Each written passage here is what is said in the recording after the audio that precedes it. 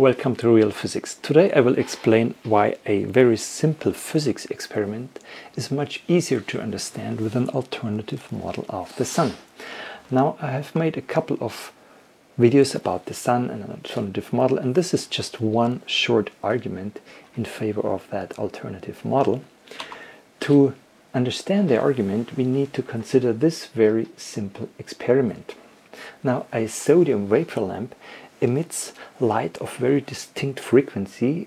We know that it's 589 nanometers in wavelength, and if you put a camping stove with a flame in front of that light beam, it happens nothing. You would see just the screen illuminated. But if you put sodium chloride, which is ordinary salt, in the flame, something very remarkable happens. You see a shadow.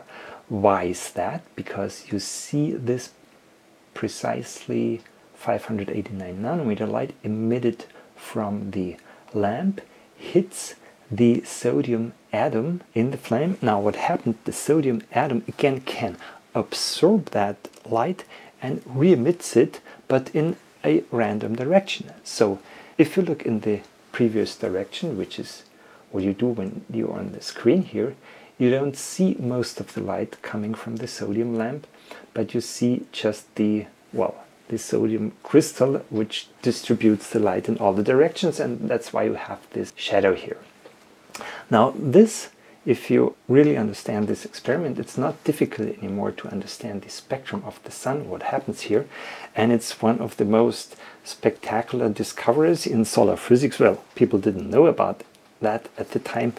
Josef Fraunhofer, a physicist back in 1800, managed to put together different types of glasses and to produce lenses that did not have chromatic aberration any longer, and for that reason were much more precise in measuring wavelength. And that happened in a monastery south of Munich, and then he was able to measure with his new telescope that spectrum, and he discovered all these black lines for which at the time nobody had an explanation. Only 50 years later then it was discovered by Kirchhoff that these black lines were actually fingerprints of given atoms located above the solar atmosphere that absorbed and re-emitted light as in our little experiment before. Now a modern version of this Fraunhofer spectrum is very spectacular, much more precise, of course. You see these black shadows, these black lines here. This one would correspond to the sodium 589 as before. But you don't have only the Fraunhofer spectrum. You can also look laterally at the atoms and see what they scatter to the side.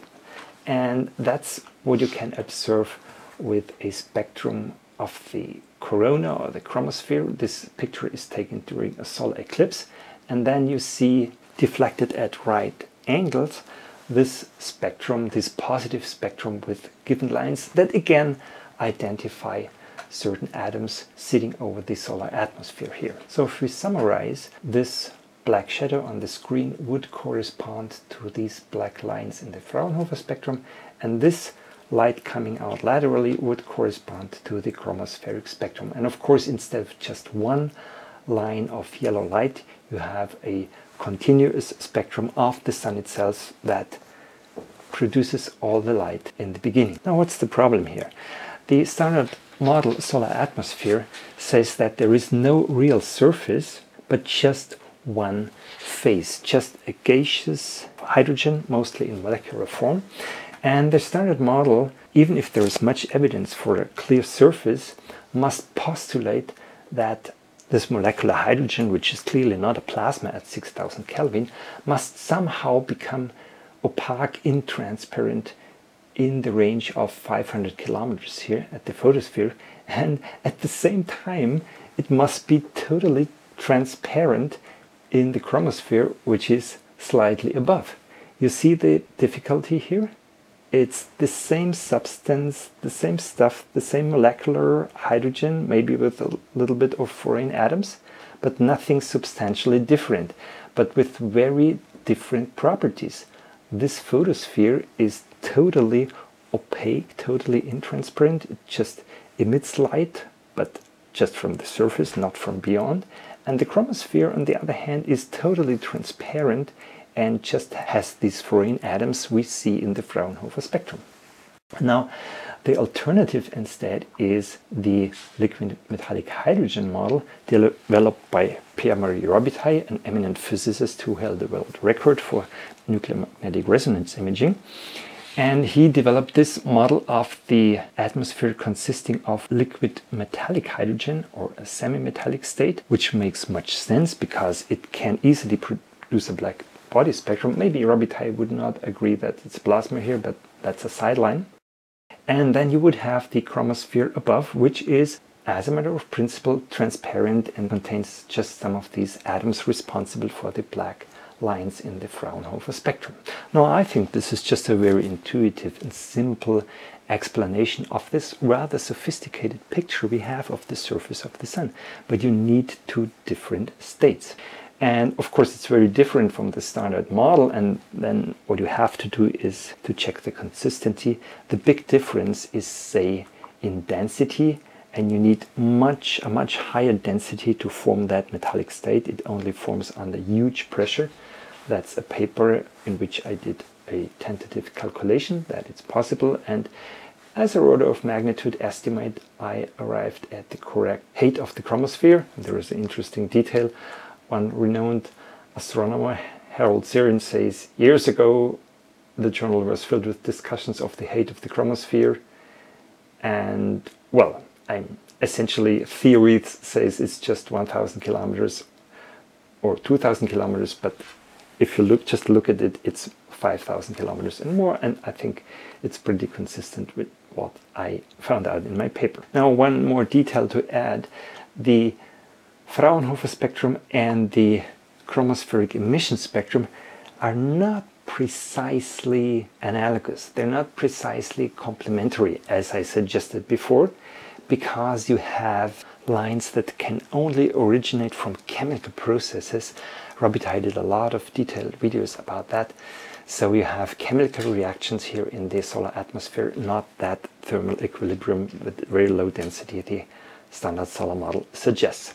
So another possible experimental proof would be comets that come very close to the surface of the Sun. I think you could distinguish then a very high density from a low density. But I think we already have sufficient evidence that this alternative model makes a lot of sense. And I explained the continuous spectrum in another video.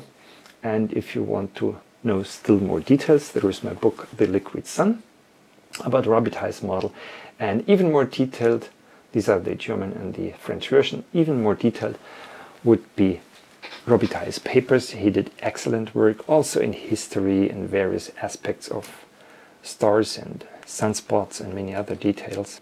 Robitaille's YouTube channel is also worth a visit.